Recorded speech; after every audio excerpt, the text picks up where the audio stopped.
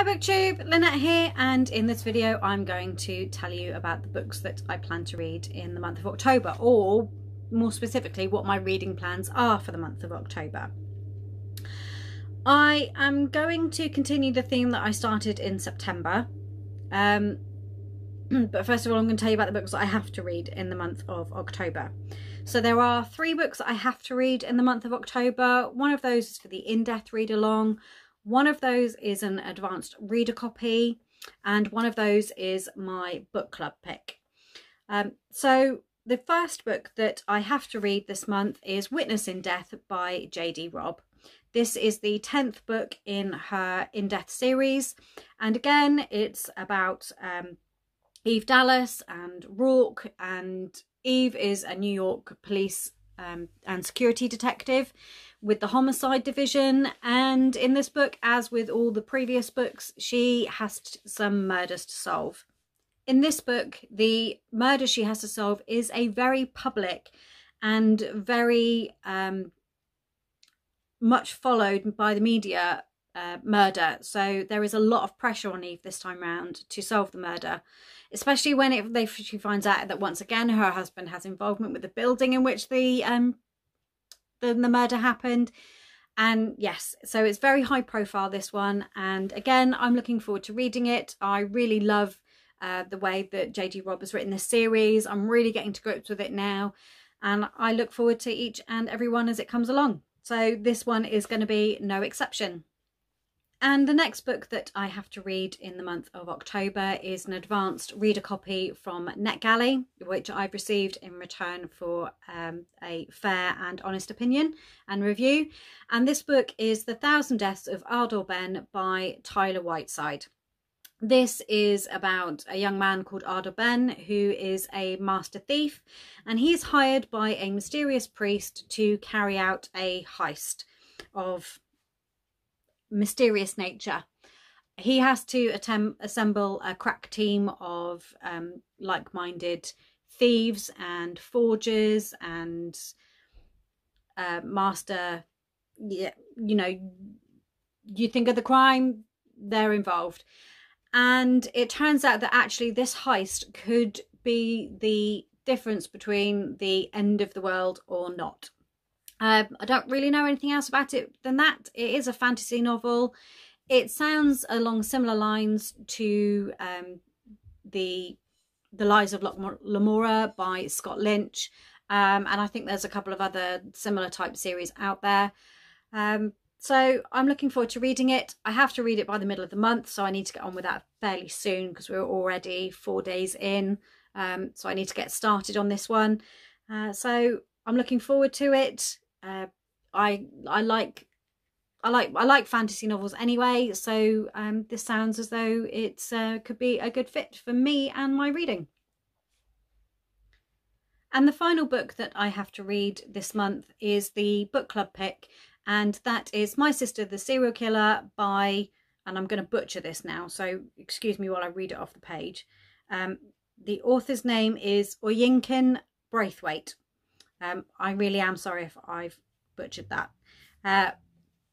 But this is about a young woman whose sister has gotten into the habit of murdering her boyfriends. And she's now received a phone call. The book starts out with her getting a phone call from her sister asking for help because she needs to dispose of yet another one. We've picked this one because it's a thriller type suspense.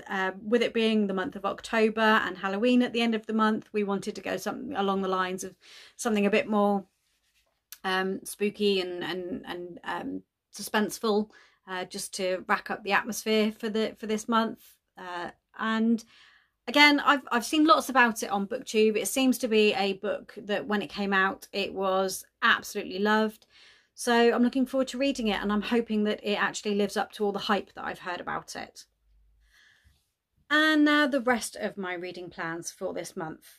I was talking to a friend recently, and they know who they are. If they're watching, this is your fault. We were talking about the number of books I was reading, and I confessed that I've got about 8, maybe 9 books on the go at the moment. that I've started and not finished. A couple of those are on the, one of them especially is on the I'm going to get to it at some point list, because I'm really just struggling with it. But yes, so I'm going to continue the theme of September, and I'm going to try and finish or try and make progress with some of these books that I already have on the go. The first one's going to be quite easy. First one is an audiobook, and that is Soulless by Gail Carriger. This is a paranormal romance novel, and the main character, she has, I've not come across this sort of paranormal before. She's a supernormal, I think, rather than a paranormal. But when other paranormals get near to her, they lose all their paranormal abilities. So if they're a werewolf, they can't shift. If they're a vampire, they can't bite and drink blood. If they're a ghost, they become corporeal, I think.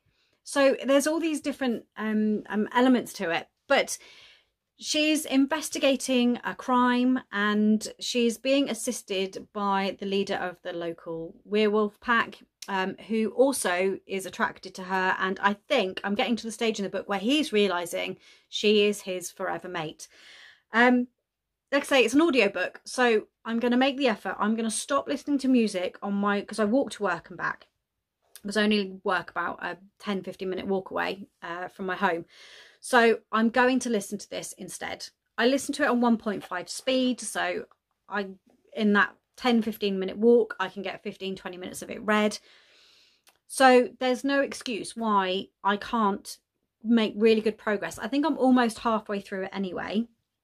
So hopefully I can get this one finished this month, and maybe I can add another finish to the list. So that's the first one I'm going to read. The second one that I'm going to read is a book that I've had ongoing for a few months now. That is The Knights of Neustria, which is the third book in the Secret Breaker series by H.L. Dennis. Again, this is a series of books, as I've explained before, that are following a group of people who are trying to uncover the secrets of a mystery document that is unreadable. And in this book, as in the previous two books and in the following three books, they are following clues to try and help them break the mystery of this document. I only have about 120 pages of it left to read. I can read about 1.5 to 2 pages a minute of this, so there is no reason why I can't finish this quite quickly. I think if I actually take this book to work with me, within a week, I could probably finish this one quite easily, just reading it in my lunch break. I get about 20 minutes to half an hour to read during my lunch break. So there is no reason why I can't finish this one as well this month. The next one that I'm going to try and make some progress with is one that I've had ongoing for a few months now, and that is one that I was supposed to be reading for Romanceopoly, and I think because of this book I am not going to complete my Romanceopoly board for the year. Yeah, I've got a lot to do to complete that now. But this book is Lorna Doone by R.D. Blackmore. As I've said in my previous few videos about what I want to read, and in my wrap-ups, I'm finding it tough going, but I think it's possibly just the version that I've got rather than the actual story itself. So I am going to do my best to make, I'm not going to try and finish it, I'm just going to make progress with it. Even if I just read another 50 or so pages, at least I will have made some more progress this month. The next book that I'm going to finish is The Secrets of Strangers by Charity Norman, and this book was the book club pick for September, only I didn't finish it in time for the book club meeting. So I'm probably going to finish this one quite quickly as well. This is probably going to be the one that I read at home in the evenings until this one's done. I'm almost halfway through it. Really enjoying it. It's about a group of people who have been taken hostage in a London cafe, and it's all about the different things that are going on in their lives, things that might actually prevent them from being able to get out of this situation alive. So we will see where that one goes, and again, that one is one that I'm definitely going to finish. So the next book that I'm intending to finish, and that's if I bother to pick it up, and I probably will because it's going to be a nice quick read for me, and that is Her Husband's Harlot by Grace Calloway. And this is an historical romance novel. It's about the Lady Helene and Lord Nicholas of Hertford, and they are a newlywed couple, and unfortunately their wedding night didn't go quite to plan. Lady Helene thinks that he doesn't desire her. Lord Nicholas thinks he did it all wrong, and basically it's how they discover each other sexually, and further their actual marriage and come together. No pun intended. So that one should be quite a quick and easy read for me. Again, I'll probably finish it quite quickly in the month, because it will give me some nice lighter reading in between some of the heavier stuff that's on the go at the moment as well.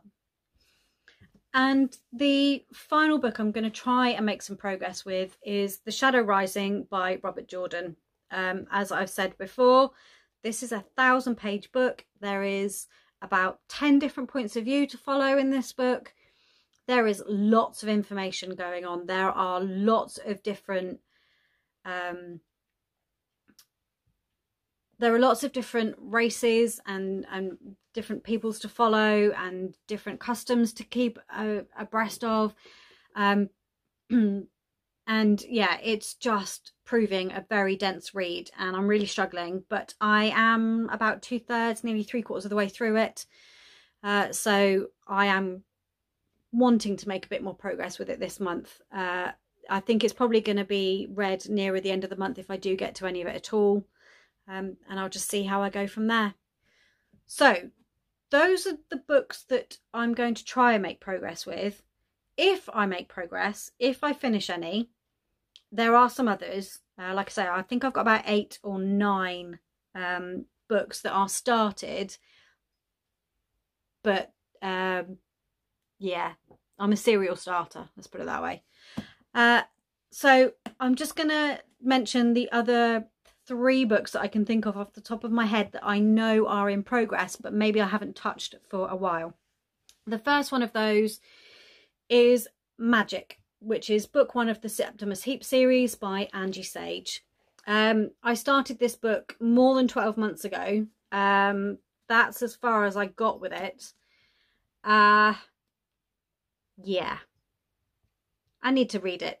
This book was given to me by my sister to read. It was given to her for my nephew, and she was a bit concerned that maybe some of the themes in it might be a bit too adult for him. The fact that he's now finished Harry Potter, all of them, I really don't think that some of the themes in here would be too adult for him. I think he'd manage them quite easily. So I am, at some point, I need to finish this because I need to give it back to her and let her know whether my nephew should read it or not, whether I think he'd enjoy it. What I remember of the first few pages, I think he probably would. It's magic and fantasy and children and, yes, evil versus good. So if I manage to get any further into it, I might actually restart it rather than carry on from where I am. But yeah, I might try and get to this one as well this month.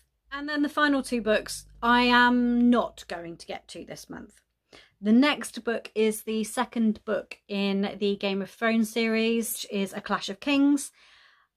I've attempted to read this book, I think, 5 times now. I am further into it than I've ever been, and I think that's because I listened to it as an audiobook back in March when I went away on a reading retreat, and I actually listened to it. The retreat was actually a 5-hour drive for me, and I actually listened to it all the way there and all the way home. So I got... but because I listened to it on 1.5 speed, I got more than 10 hours into it. So I'm enjoying them. Again, like the series by Robert Jordan, there is a lot of information in them. There are a lot of people to keep track of. There are a lot of names to remember. There are a lot of different areas of the world to think about, and customs and religions. And yes, it's just lots and lots of information.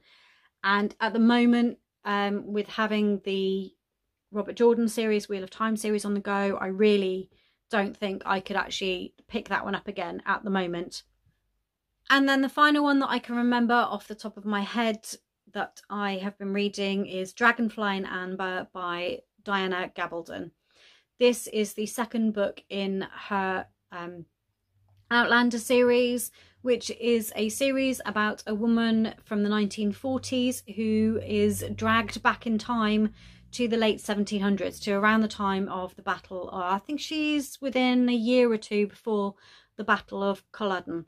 And it's romance. She meets a young man who she falls in love with, and back in this time, well, she's actually forced to marry him. It's not a choice, but through that, they actually do spend time together and fall in love. A little bit of Stockholm syndrome, I think. But there is genuine love there. It was adapted to a TV series about 5 years ago now. I am not up to date with the TV series. I haven't watched the latest series, but I have thoroughly enjoyed watching it. And I've been trying to read the books alongside, but I just got stuck with book 2. I'm about halfway through. They've gone to France. They are now directly trying to influence Bonnie Prince Charlie away from the rebellion, which ended in the Battle of Culloden. And it's all about those meetings, and I was enjoying it. Like I say, again, it's just so much information to take in, so much to remember, that I did put it to one side for a while and didn't actually pick it up again. So I'm hoping to get to it again, hopefully read some more of it before the end of the year. It's highly unlikely I'm going to pick it up in October, but I shall just see how I get on. So those are my reading plans for October. I'm going to be forcing myself to read books that I'm maybe not in the mood for, because I am a mood reader mostly. I think that by the end of the month I could be seeing a reading slump coming on. To my friend who laughed at me, if you are watching this, if I am in a reading slump at the end of October because I'm trying to finish the books that I've got on the go, because you laughed at me, you owe me a book. And I will be claiming it. Don't you worry. So yes, I'm hoping if I can read some of these books early in the month and maybe break it up with a little bit of the romance that I've got on the go, so the In Deaths book and the Grace Calloway book, I'm hoping I can avoid the reading slump. But yeah, I think I'm going to struggle a little bit. And I will let you all know, as usual, how I've got on at the start of November. What have you planned to read in October? How are your reading plans going so far? I hope, like me, you aren't heading for a slump. I hope that you're enjoying everything you're reading. I hope you're reading what you want to read. If you liked this video, please give me a thumbs up and subscribe, and I will see you all again soon in the next video. Bye!